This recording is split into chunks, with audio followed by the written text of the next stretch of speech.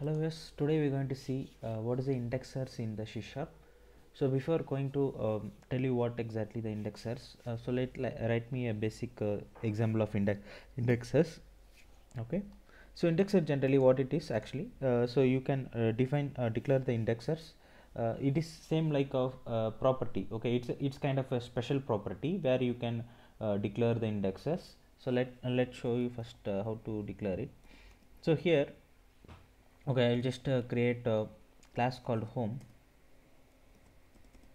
Okay, so here let's go and declare the indexer. So as I said, this indexer is like kind of a special property. Okay, so where it will be declared by the return type. So okay, so we call it here the return type string, and then you have to use the keyword called this, then the square bracket. So here in the square bracket you can define the input type parameter and the key of that. Okay, so yes.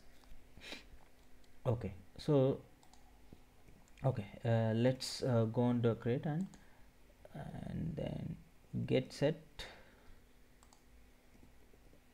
Okay, fine. Okay, return null.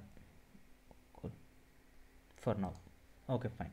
So this is the way to declare the indexer. So indexer looks like same like a property, but what is the main difference here is there is a keyword called this.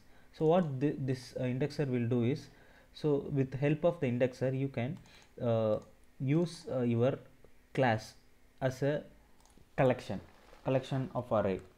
So where you can input some values and use your class as a collection. You don't need to declare the another property kind of.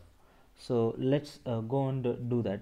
So here okay, fine. So I want to store my uh, class collection in the dictionary. So let's so as we know, like property, so we used to create the property, private property, where we can field where we can assign the set and get values to the property. The same we will do now. Okay, the private. So here I using the dictionary to store the value.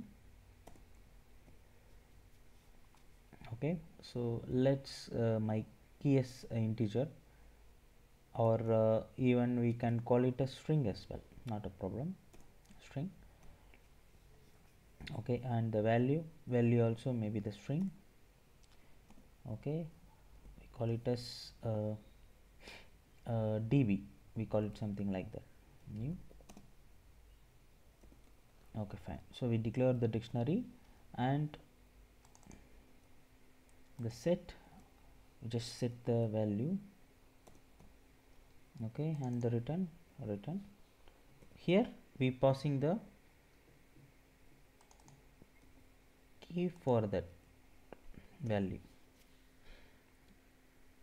Okay, so here the input type is string. So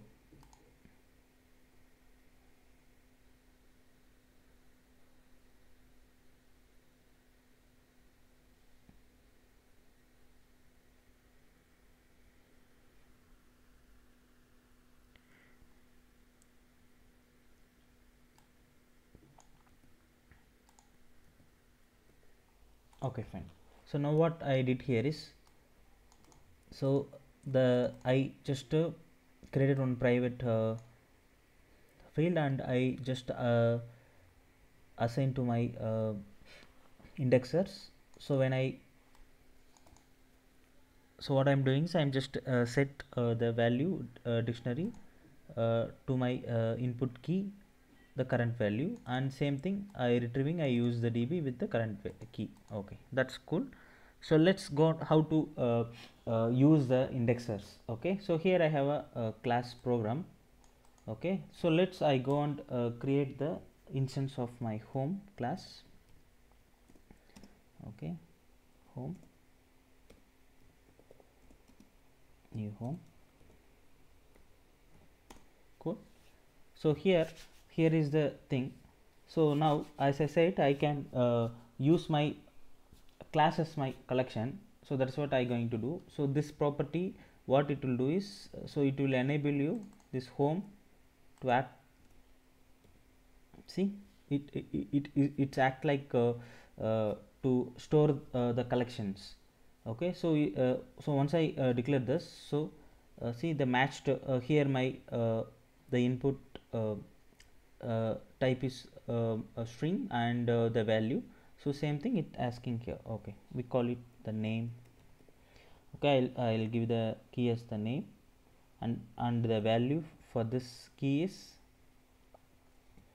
okay, go freelancer.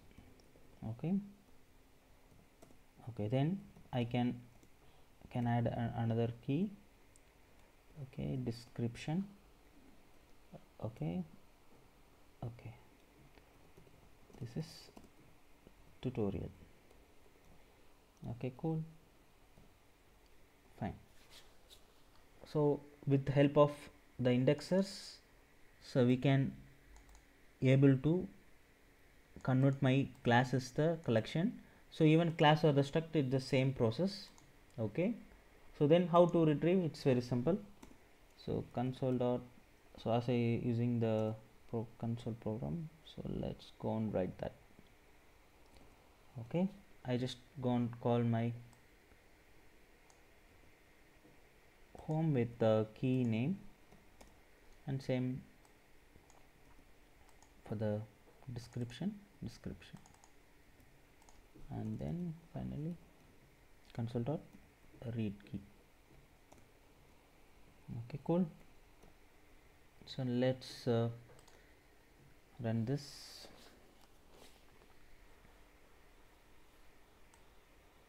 Okay, it's printed me the value of the name and for the description.